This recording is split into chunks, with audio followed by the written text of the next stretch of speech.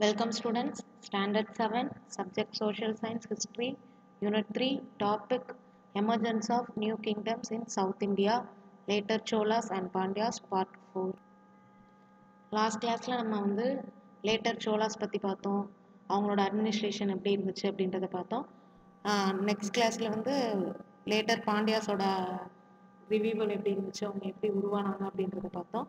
இந்த கிளாஸ் வந்து அவங்களோட லேட்டர் பாண்டியாஸோட அட்மினிஸ்ட்ரேஷன்ஸ் எல்லாம் எப்படி இருந்துச்சு அப்படின்றத பற்றி தான் இன்றைக்கி நம்ம பார்க்க போகிறோம். ஃபஸ்ட்டு பாருங்கள், polity and society state. Pandya Kings preferred Madurai as their capital. Pandya Kings வந்து மதுரையை தான் அவங்களோட கேபிட்டலாக வச்சுருந்தாங்க அப்படின்னு சொல்கிறாங்க. Madurai has been popularly வெனிட்டட் as கூடல். மதுரை வந்து என்னென்னு சொன்னாங்க அப்படின்னா கூடல் அப்படின்னு சொன்னாங்க. த கிங்ஸ் ஆர் ட்ரெடிஷ்னலி ரிவியூவ்டு as கூடல் கான், கூடல் நகர் காவலன்.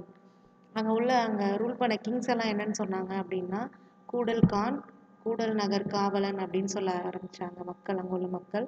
The Pandyas had derived military advantages over their neighbors by means of their horse. They imported these horses through Arabs with whom they had a commercial and cultural contacts. நிறைய வந்து இவங்க வந்து அரபு நாட்டிலேருந்து வந்து ஹார்ஸஸை வந்து import பண்ணிக்கிட்டாங்க, எடுத்து வரவழைச்சு அரபு நாட்டிலேருந்து நிறைய ஹார்ஸஸை வந்து வாங்கினாங்க அப்படின்னு சொல்கிறாங்க. நெக்ஸ்ட் வந்து the king climbed that he was ruling according to Manusastra. The doctrine supported the social hierarchy in the society. Kings and local chiefs created Brahmin settlement called Mangalam or Chadurvedi Mangalam. The kings, இந்த பிராமின்ஸ்க்கு கொடுத்துருப்பாங்கல்ல இந்த lands, கிஃப்டாக கொடுக்குற lands, அந்த லேண்ட்ஸ்க்கெல்லாம் பேர் என்னன்னு சொன்னாங்கன்னா அவங்க மங்களம் அப்படின்னு சொன்னாங்க. அதோட இன்னொரு பேர் சதுர்வேதி மங்கலம் அப்படின்னு சொன்னாங்க. ஏன் அப்படி சதுர்வேதி மங்கலம் அப்படின்னு சொல்கிறாங்கன்னா அங்கே வந்து அந்த லேண்டோட ஃபெசிலிட்டிஸ், லேண்ட், வாட்டர் எல்லாமே இருக்கிற இடமா இருந்துச்சு. அக்ரிகல்ச்சர் ப்ராசஸ்க்கு வந்து ஏற்ற இடமா இருந்துச்சு. இரிகேஷன் ஃபெசிலிட்டி நிறையா இருந்ததுனால சதுர்வேதி மங்கலம் அப்படின்னு அந்த லேண்டோட நேமை சொல்கிறாங்க அப்படின்னு சொல்கிறாங்க. The actual land owning groups R described as த பூமி புத்திரர், otherwise called the Vellalar. Own land வச்சுருக்கவங்கள வந்து பூமி புத்திரர் அப்படின்னும், அந்த லேபரராக இருப்பாங்கள்ல அவங்கள வந்து நம்ம இது வந்து சோழா இதிலே பார்த்தோம், வெள்ளாளரை வந்து லேபரர் அப்படின்னு சொல்லுவாங்க. அங்கே வேலை பார்க்குறவங்கள வெள்ளாளர் அப்படின்னு சொன்னாங்க. ஓன் லேண்ட் வச்சுருவங்க, ஓன் லேண்டு உள்ளவங்கள பூமி புத்திரர் அப்படின்னும், லேபரர்ஸை வந்து வெள்ளாளர் அப்படின்னு சொன்னாங்க. Historically Thevar locals and hence Thevar referred to us நாட்டு மக்கள். மற்ற எல்லாரையும் வந்து நாட்டு மக்கள் அப்படின்னு சொல்லி அழைச்சாங்க அப்படின்னு சொல்கிறாங்க. த communal assembly of this group is சித்திரமெல்லி பெரிய நாட்டார். அந்த ஒரு கம்யூனல் அசம்பிளிக்கு பேர் வந்து சித்திரமெல்லி பெரிய நாட்டார் அப்படின்னு சொன்னாங்க. நெக்ஸ்ட் வந்து அவங்களோட ராயல் அஃபீஷியல்ஸ் எல்லாம் வந்து எப்படி இருந்துச்சு அப்படின்னு பார்க்க போகிறோம். ராயல் அஃபீஷியல்ஸ் மீன்ஸ் இப்போ வந்து நமக்கு வந்து பிரைம் மினிஸ்டர், சீஃப் மினிஸ்டர்ஸ் எல்லாம் இருக்காங்கன்னா அவங்களுக்கு கீழே அந்த மினிஸ்டர்ஸ் எல்லாம் இருப்பாங்கல்ல, அது மாதிரி உள்ளவங்கள தான் வந்து அப்போ வந்து கிங்குக்கு கீழே உள்ள அந்த அமைச்சர்களை தான் வந்து ராயல் அஃபீஷியல்ஸ் அப்படின்னு சொல்லுவோம். A band of officials executed the royal orders. இந்த ராயல் அந்த கிங்கோட இதுக்கு கட்டுப்பட்டு தான் அந்த ராயல் அஃபீஷியல்ஸ் வந்து இருக்க முடியும். கிங் சொல்கிறத இவங்க என்ன பண்ணுவாங்க, மக்கள்கிட்ட கொண்டு போய் சேர்ப்பாங்க. அதான் இந்த ராயல் அஃபீஷியல்ஸோட வேலை. இந்த பிரைம் மினிஸ்டர் வாஸ் உத்திர மந்திரி. இந்த பிரைம் மினிஸ்டரோட நேம், இப்போ நம்ம பிரைம் மினிஸ்டர்னு சொல்கிறோம், அப்போ வந்து அவங்களோட நேம் வந்து உத்திர மந்திரி. த historical personalities like Manikka Vasagar, குலச்சேரியார், மாறன்காரி worked as ministers. இந்த ஹிஸ்டாரிக்கல் பர்சனாலிட்டி இவங்களை பற்றிலாம் நம்ம படிச்சிருப்போம். நிறையா தமிழ் புலவர்கள் இவங்கெல்லாம் நிறையா எழுதியிருக்காங்க. அவங்கள வந்து நீங்கள் அவங்க தமிழ் புக்கில் ஏதாவது பாடல் படிக்கிறப்ப இவங்களோட நேமெல்லாம் தெரிஞ்சிருக்கும் உங்களுக்கு. இவங்க எல்லாருமே ராயல் அஃபீஷியல்ஸாக இருந்தவங்க. அந்த பிரின்ஸ் கிட்ட வந்து கிங் கிட்ட வந்து ராயல் அஃபீஷியல்ஸாக இருந்தவங்க அப்படின்னு சொல்கிறாங்க. The royal secretariat was known as எழுட்டு மண்டபம். ராயல் செக்ரட்டரியேட்ஸை வந்து என்னென்னு சொல்கிறாங்கன்னா எழுட்டு மண்டபம் அப்படின்னு சொல்கிறாங்க. இந்த most respected officials where Maran ஏயினம், Sathan Ganapathi, Enathi Sathan, திராதிரன், முருதி இயனன் and others. இவங்க எல்லாரையுமே வந்து மோஸ்ட் ரெஸ்பெக்டட் அஃபீஷியல்ஸ் இவங்க எல்லாருமே. நெக்ஸ்ட் வந்து இந்த titles of military commanders where military கமாண்டர்ஸ்க்கு ஆன டைட்டில் என்னென்ன அப்படின்னு அப்போ கொடுத்தாங்க அப்படின்னா பள்ளிவேலன், பராந்தகன் பள்ளிவேலன், மாறன் ஆதித்தன், தென்னவன் தமிழ்வேல்.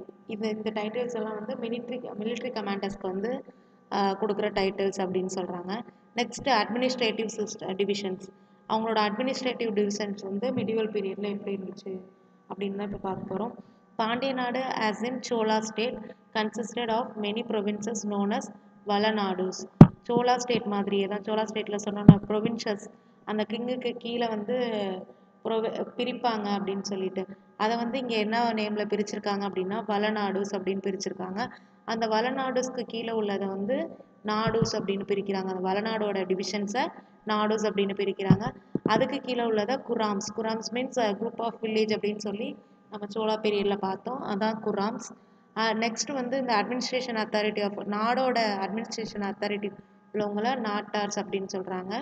நாடு அண்ட் குராம் கண்டைனடு செட்டில்மெண்ட்ஸ், நாடு குராம் ரெண்டும் சேர்ந்து உள்ளதை வந்து என்னென்னு சொல்கிறாங்கன்னா மங்கலம், நகரம், ஊர் அண்ட் குடி அப்படின்னு சொல்லி நிறையா இதை வச்சு பிரிக்கிறாங்க அப்படின்னு சொல்கிறாங்க. இதை வந்து நம்ம சோழா பீரியடில் என்னென்னு பார்த்தோம்னா ஊரார், சபையார், நகரத்தார் அப்படின்னு பார்த்தோம்ல, அது மாதிரி இங்கே வந்து மங்கலம், நகரம், ஊர் அண்ட் குடி அப்படின்னு பார்க்குறோம். நெக்ஸ்ட் வந்து வில்லேஜ் அட்மினிஸ்ட்ரேஷன். பாண்டியா கிங்டமில் வந்து வில்லேஜ் அட்மினிஸ்ட்ரேஷன் வந்து எப்படி இருந்துச்சு அப்படின்னு சொல்கிறாங்க.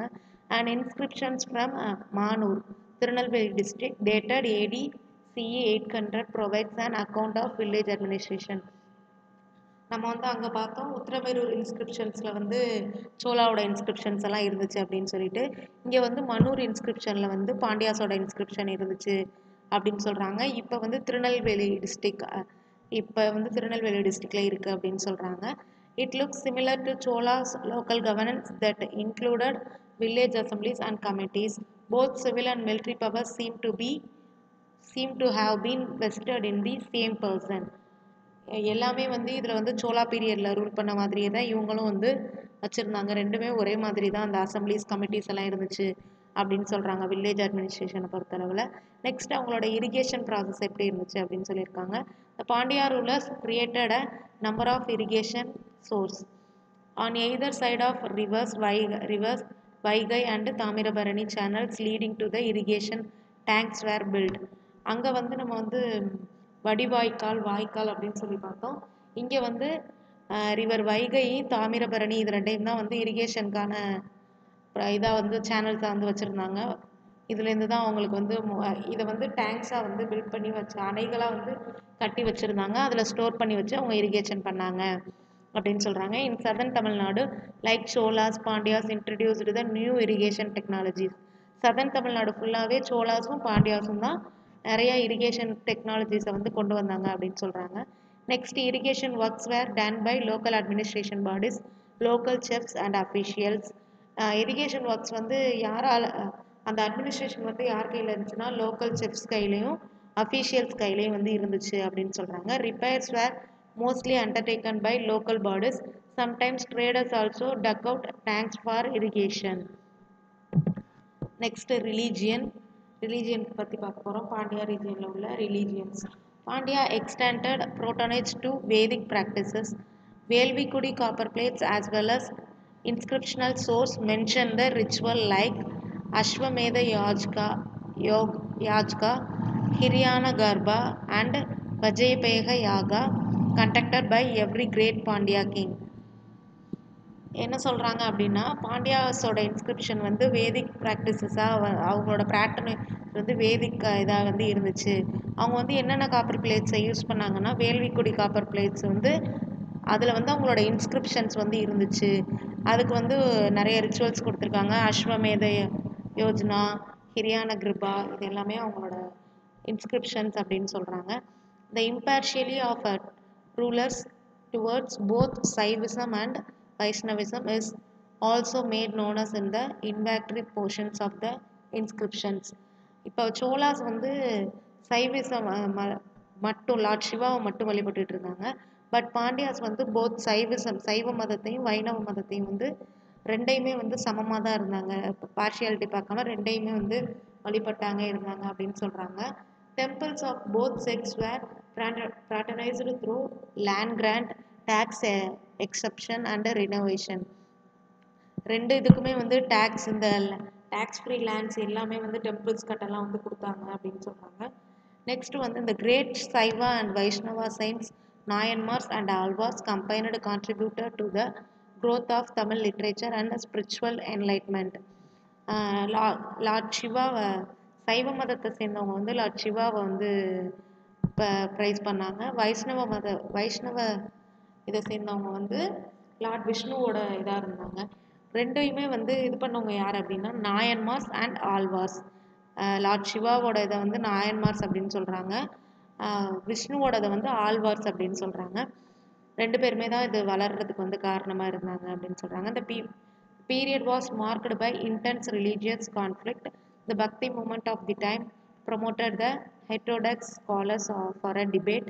Many instances of the defeat of Buddhist and Jainists in such debates are mentioned too in Bhakti literature. இந்த புத்திஸ்ட் அண்ட் ஜெயின்ஸ் இதை பற்றின இது வந்து பக்தி லிட்ரேச்சரில் வந்து நிறையவே மென்ஷன் பண்ணியிருக்காங்க அப்படின்னு சொல்கிறாங்க. இந்த Pandya king of the period supported and promoted Tamil and Sanskrit. இந்த பாண்டியா கிங் அந்த பீரியடில் வந்து தமிழையும் சப்போர்ட் பண்ணாங்க, சான்ஸ்கிரிட்டையும் லாங்குவேஜையும் வந்து சப்போர்ட் பண்ணாங்க அப்படின்னு சொல்கிறாங்க. நெக்ஸ்ட் வந்து அவங்களோட டெம்பிள்ஸ், அவங்க பில்ட் பண்ண டெம்பிள்ஸ் எல்லாம் எப்படி இருந்துச்சு அப்படின்னு சொல்கிறாங்க. பாருங்கள், இதான் வந்து மதுரை மீனாட்சி அம்மன் டெம்பிள். இவங்க பாண்டியாஸ் மோஸ்ட்லி வந்து எந்த இதை தான் மதுரையில் தான் வந்து அதிகமாக இருந்தாங்க. அங்கே தான் வந்து மதுரை மீனாட்சி அம்மன் டெம்பிளை வந்து பில்ட் பண்ணாங்க அப்படின்னு சொல்கிறாங்க. Medieval Pandyas and later Pandyas did not build any temples but maintained the existing temples, enlarging with the addition of gopurams and mandapams. இவங்க வந்து நிறைய டெம்பிளை கட்டலை, அதே மாதிரி மெயின்டைனும் பண்ணலை. இது ஒன்றே கட்டி இதை மட்டுமே வந்து பாதுகாப்பாக வச்சுருந்தாங்க. அதில் உள்ள ஒவ்வொரு கோபுரம்ஸ் மண்டபம்ஸ் எல்லாத்தையுமே வந்து பார்த்து இது பண்ணாங்க அப்படின்னு சொல்கிறாங்க. இந்த monolithic மெகாசைட்ஸ் ornamental pillars R the unique future of the medieval Pandya style. Medieval Pandya style எது அப்படின்னு சொல்கிறாங்கன்னா இந்த ஆர்னமெண்டட் பில்லர்ஸை வந்து இவங்களோட தனியான ஸ்டைல் அப்படின்னு சொல்கிறாங்க. மெடிவல் பாண்டியாஸோட தனியான ஸ்டைல் அப்படின்னு சொல்கிறாங்க. த sculptures of Siva, Vishnu, Kotravai, Ganesha and Subramaniyar R the best specimens in these temple. இந்த டெம்பிளில் வந்து காட் சிவா, விஷ்ணு, கொற்றவை, கணேசா, சுப்பிரமணியர் இது எல்லாமே இருக்கிறது மாதிரி வந்து கட்டினாங்க கோயில் அப்படின்னு சொல்கிறாங்க. Pandya specially patronized the historic Meenakshi temple at Madurai and kept expanding its premises by adding gopurams and mandapams. கோபுரம்ஸ் மண்டபம்ஸ் எல்லாம் வந்து எக்ஸ்ட்ரா ஆட் பண்ணிக்கிட்டே இருந்தாங்க அப்படின்னு சொல்கிறாங்க. நெக்ஸ்ட் அவங்களோட ட்ரேட் வந்து எப்படி இருந்துச்சு அப்படின்னா இவங்களோட ட்ரேடு வந்து ஃபுல்லாகவே அதிகமாக வந்து ஹார்ஸை தான் வந்து அரப் கண்ட்ரீஸ்லேருந்து வந்து வாங்குவாங்க.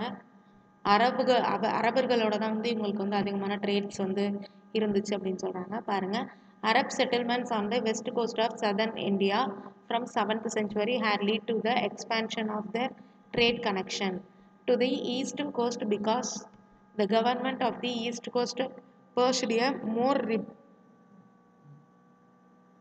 liberal and enlightened policy towards overseas traders. ஏன்னா அந்த சைடு தான் வந்து ரொம்ப லிபரலான கவர்மெண்ட் இருந்துச்சு, அங்கேருந்து நம்ம நிறைய வந்து ட்ரேடிங் பண்ணிக்க முடியும்னு சொல்லி அங்கே பண்ண ஆரம்பித்தாங்க. The charters accepted traders from various types of port dues and tolls. In Coil, there was an agency established by an Arab chieftain by name Malik ul Islam Jamaluddin. இந்த அரபு ட்ரேடர், அரபுக்கிட்டேருந்து வாங்கினாங்கல்ல நிறைய hours, அது யார் மூலயமா வாங்கினாங்கன்னா Arab trader ஒருத்தர், அவர் பேர் தான் மாலிக் உல் இஸ்லாம் ஜமாலுதீன். இவர் மூலயமா தான் அரபுலேருந்து வந்து நிறைய ஹார்ஸஸை வந்து ட்ரேட் பண்ணி வந்து கொண்டு வந்தாங்க அப்படின்னு சொல்கிறாங்க. அந்த ஏஜென்சி ஸ்பெசிலேட்டட், அவர் வந்து ஒரு ஏஜெண்ட்டாக வந்து இருந்தார். Availability of hours to Pandya king. In 13th to 14th century hours trade become brisk. Marco Polo and Vassar state that the kings invested in horses as there was a need of horse for ceremonial purpose as well as for fighting wars. ஹார்ஸை வந்து Marco போலோவும் இந்த வேட்ஸ்டஃப்பும் இதை பற்றி என்ன சொல்கிறாங்க அப்படின்னா ஹார்ஸை வந்து எதுக்கு அதிகமாக சேர்க்குறாங்கன்னா அது வந்து வாருக்கு வந்து ஃபைட் பண்ணுறதுக்கும் உதவும் அப்படின்னு சொல்லிட்டு அவங்க வந்து நிறையா வந்து ஹார்ஸ் வந்து வாங்கினாங்க அப்படின்னு சொல்கிறாரு. Those who were trading in horses were called குதிரை செட்டிஸ். இந்த ஹார்ஸை ட்ரேட் பண்ணுறவங்களோட நேம் என்னன்னு சொல்ல ஆரம்பித்தாங்கன்னா குதிரை செட்டிஸ் அப்படின்னு சொல்ல ஆரம்பித்தாங்க. They were active in maritime trade also. The busiest port town under the Pandyas was Kayalpattinam, now in Thuthukudi district in on the east coast. நம்ம பார்த்தோம் லாஸ்ட் கிளாஸ்லேயே காயல்பட்டினம் அப்படின்றது அங்கே தான் வந்து போர்ட் சிட்டியாக வந்து பாண்டியா கிங்டம் வந்து வச்சுருந்தாங்க அப்படின்னு சொல்லிட்டு அதை பற்றி தான் சொல்லியிருக்காங்க. இப்போ வந்து தூத்துக்குடி டிஸ்ட்ரிக்ட் அப்படின்னு சொல்கிறோம். அங்கே தான் வந்து இவ்வளோ குதிரைகளும் வந்து இறங்கும் அப்படின்னு சொல்கிறாங்க. Gold coins where in circulations on the trade was carried through the medium of gold. Gold காயின்ஸையும் வந்து ட்ரேட் பண்ண ஆரம்பித்தாங்க. எது மாதிரியான கோல்டு காயின்ஸ்னால் இட் வாஸ் வேரியஸ்லி கால்டு. அதை என்னென்னு சொல்ல ஆரம்பித்தாங்கன்னா காசு, கலஞ்சு அண்ட் பொன். இப்போ வந்து நம்ம காசு, ரூபா நோட்டு அப்படி சொல்கிறோம்ல, அது மாதிரி அப்போ வந்து காசு, கலஞ்சு, பொன் அப்படின்னு சொல்ல ஆரம்பித்தாங்க. இதையும் வந்து இது எல்லாமே வந்து கோல்டு காயின்ஸ். இதையும் வந்து ட்ரேடிங்க்கு வந்து யூஸ் பண்ணிக்கிட்டாங்க அப்படின்னு சொல்கிறாங்க. நெக்ஸ்ட் வந்து இதை பாருங்கள். The waste trade in horses of the time has been recorded by Vasa. He writes as many as 10,000 horses were imported into Koyal and other ports of India, of which 1,400 were to be of Jamaluddin's own breed. The average cost of each horse was 220 dinars of red gold. இந்த வேஸ்டஃப் அந்த மார்க்கப்போலோட visit பண்ணார்ல வேஸ்டஃப், அவர் என்ன சொல்கிறாரு அப்படின்னா காயல்ன்ற போர்ட்டுக்கு வந்து 10,000 horses வரைக்கும் வந்து import ஆகிருக்கு வந்திருக்கு அப்படின்னு சொல்கிறாரு. நெக்ஸ்ட் வந்து 1,400 அதில் வந்து அந்த 10,000 ஹார்ஸில் 1,400 ஹார்ஸ் வந்து இந்த ஜமாலுதீன் அந்த ஏஜெண்ட்டாக இருந்தார்ல அவரோட சொந்த வளர்ப்பில் உள்ள ஹார்ஸஸே வந்து இங்கே விற்றுருக்காரு அப்படின்னு சொல்கிறாங்க. எல்லாமே வந்து இந்த கடல் வழியாக தான் வந்திருக்கு அப்படின்னு சொல்கிறாங்க. நெக்ஸ்ட் இந்த ஆவரேஜ் காஸ்ட் ஆஃப் ஈச் ஒவ்வொரு ஹார்ஸோட average cost எவ்வளோன்னா 220 dinners of red gold அப்படின்னு சொல்கிறாங்க. அவ்வளோதான் இந்த லெசன். எதை பற்றி பார்த்தோம்னா லேட்டர் சோலாஸ் பற்றி பார்த்தோம், அவங்களோட அட்மினிஸ்ட்ரேஷன். நெக்ஸ்ட்டு லேட்டர் பாண்டியாஸ், அவங்களோட அட்மினிஸ்ட்ரேஷன். இது எல்லாமே பார்த்துட்டோம். இதில் ஓரளவு உங்களுக்கு புரிஞ்சிருக்கும். புரியலை அப்படின்னு சொன்னால் டவுட்டை வந்து கேளுங்க. இந்த லெசனுக்கான 1 மார்க்ஸை நீங்களே உள்ளே பார்த்து மார்க் பண்ணி வைங்க. நெக்ஸ்ட் வீடியோவில் நான் உங்களுக்கு சொல்கிறேன். தேங்க்யூ.